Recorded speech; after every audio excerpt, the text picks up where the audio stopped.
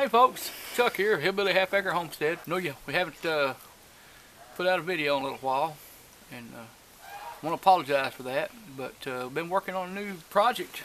I ran across some digital copies of a series of books by Dave Gingery called How to Make Your Own Machine Shop from Scrap Metal. The series starts off, it teaches you how to build a little foundry with charcoal and power it with charcoal, where you can light it up and you can melt scrap aluminum and make castings out of it in green sand and build some pretty neat machinery.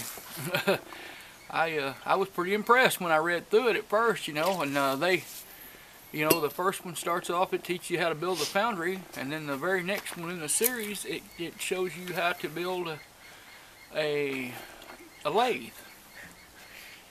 And then I think the next one shows you how to make a metal shaper, and then a milling machine, a drill press.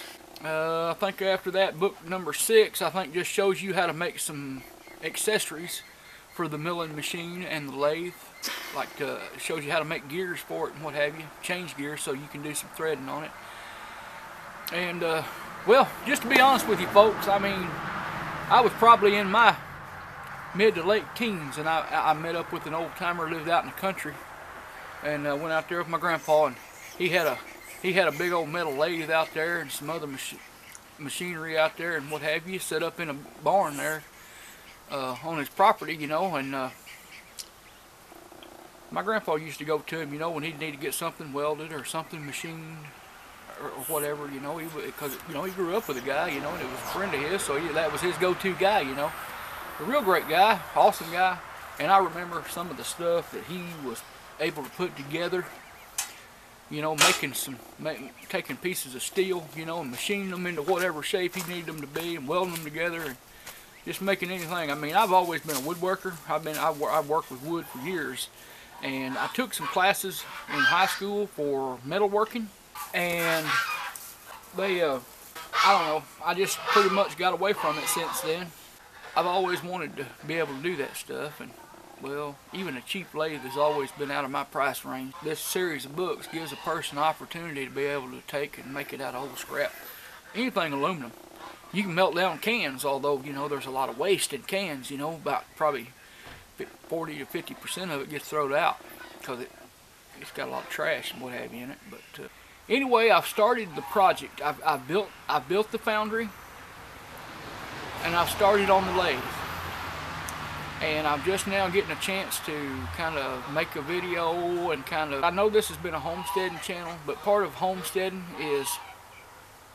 or the main thing to me, what defines a homestead is self-reliance, or being as self-reliant as possible, and a lot of that has to do with having as little dependence on the grocery store, any kind of store, because, if something bad happens, the end of the world comes, or, the end of the world as we know it at least, you're not going to be able to run to the store all the time, it's just, that's just part of it, and that's one thing why we grow the animals and what have you that we do. We try to grow a little garden, but this was my first year living here. The garden didn't do well. That's why I didn't bother showing none of that to you. But we're going to start working on this project, mainly because I feel it goes along with homesteading, because with a lathe and with some of the other machinery that I want to build, it takes away your dependence on the auto parts store. It can take away your dependence on the hardware store. There's a lot of stuff you run and get from Lowe's even, or one of the other big box stores. What do they do? I think around here we've got a Home Depot and a Menards and all that. And with a lathe and with a milling machine and what have you, especially if you've got the ability to take some aluminum. And I'm not going to stop with aluminum. Eventually I'm going to try to have a foundry set up that I can actually cast some iron, run some cast iron and what have you in. But anyway, what I'm working on is, I started on the lathe. I've got the bed and the base is together, and I'm going to show you a little bit about that later on. I just kind of wanted to touch base with you guys and kind of let you know about a new project. Now that doesn't mean we're gonna stop putting up stuff about the animals. If you watch this channel for any length of time, you'll know that we might put up for a week or two or whatever. We might put up a couple of videos about rabbit. We might put up some videos about bees. We might put them up about quail. We just kind of try to mix it up, you know.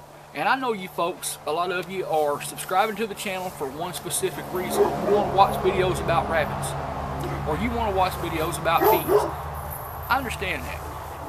And if you go to the channel, our main channel page, you'll notice that I've got that stuff sorted and organized in playlists.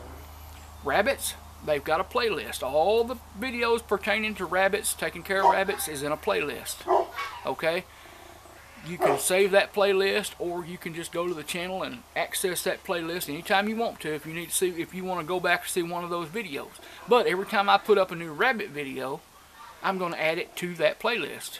Okay? So if there's stuff on the channel that you're not interested in, I mean, we'd like to have for you to watch everything. I mean, you know, that'd be great. But I understand. I mean, when I go to somebody's channel, sometimes there's videos on there that I'm not interested in. So I understand. Okay? But I also, that's why I'm going to the trouble to organize everything. You know, there's a honeybee playlist, quail playlist. I've got one about stuff that I do out here with the shop when I'm making like the pigeon trap, and some of the beehives and stuff. You know, I think I just called it something about in the workshop or something like that. Anyway, all that stuff is in a playlist. Now, that being the case, okay, if I'm making beehives, I'll put that in the workshop playlist, but I also will put it in the honeybee playlist because it pertains both ways, okay? Same thing with the pigeon trap. It went on the pigeon playlist, but it's also in the workshop playlist. So eventually, if we have a lot of stuff that's done in the workshop, we'll actually have probably more videos in that playlist than we do anywhere, because there's going to be videos from it that are going to go into several other categories as well. So anyway, just wanted to touch base with you. I'm going to get you some more information about what's going on. I hope this is something that some of you might be interested in. Owning a lathe and a milling machine, that's just something I've wanted to do all my life. Or until I was, you know, like I say, probably in my mid to late teens. It's just something about watching that guy take you know, a piece of round steel about like that and putting it on a lathe and making a part out of it. Or, you know, the same thing, you know, you could take a square block of aluminum and put it on a milling machine and make a part out of it that you might have had to go to the, you know, part store somewhere and pay, you know, quite a bit of money. But see, you can make your own stock, your own aluminum round stock. You can make aluminum cubes and what have you to machine. All you got to do is melt that aluminum and cast it in a tube.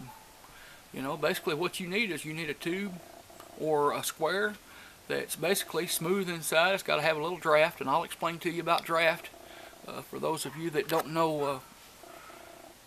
I mean, a lot of this is new to me, but what I have learned, I know, and I'm more than willing to pass that on to somebody else. You know, there's a lot that I don't know. I'm just getting started in this, but I guess that's what makes it so interesting, is having something new.